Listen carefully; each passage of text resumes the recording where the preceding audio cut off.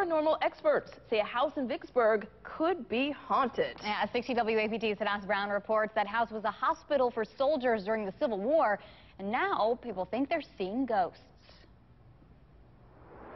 Strange things happen at one mansion in Vicksburg. I've had doors slam in front of me. I've had glasses in the middle of the table, just shatter for no reason. The best word for it, unexplained. An untouched chair shaking, an untouched ball spontaneously rolling down the steps. Thomas Tarver takes care of the mansion. And they hit this house about 7-8 times. According to Tarver, a man named Duff Green lived in the house with his wife and daughter during the Civil War. Tarver says Green used the house as a hospital for soldiers to keep Union soldiers from bombing it. I've had about 67 encounters with a Confederate soldier holding his severed leg. Tarver used to run it as a bed and breakfast, but his guests kept having mysterious complaints. And I've dealt with a lot of people leaving in the middle of the night that claim to have seen things. We decided to take some experts to take a look inside. We actually have had spirits light up flashlights for us.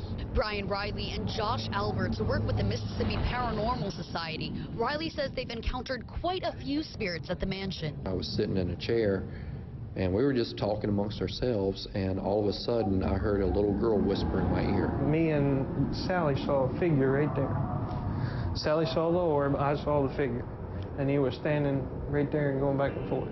Riley and Alberts put their equipment to the test for us with a special investigation. We investigated one room. Go ahead and turn it on.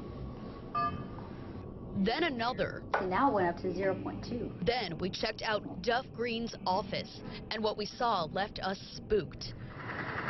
An ordinary flashlight sitting on the counter untouched, flickering on and off without anyone touching it.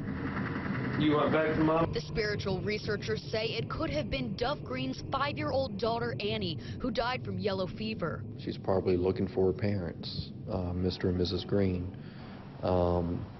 No telling what she's really looking for. We've never got any direct answers from her.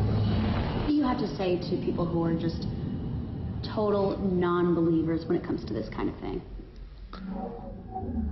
Basically, I just say keep an open mind. Anything is possible. I mean, we don't know what's really out there, and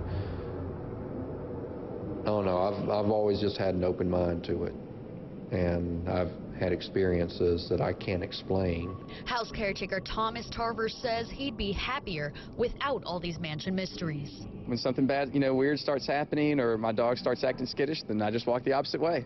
I live here, so I really don't want to see it. In Vicksburg, Hadass Brown, 16 WAPT News. Well, usually I'm a skeptic, but there is definitely some mystery in that Vicksburg mansion. Well, apparently Hadass says she saw some things in there that she still cannot explain tonight. You can watch that story again on our website. It's WAPT.com.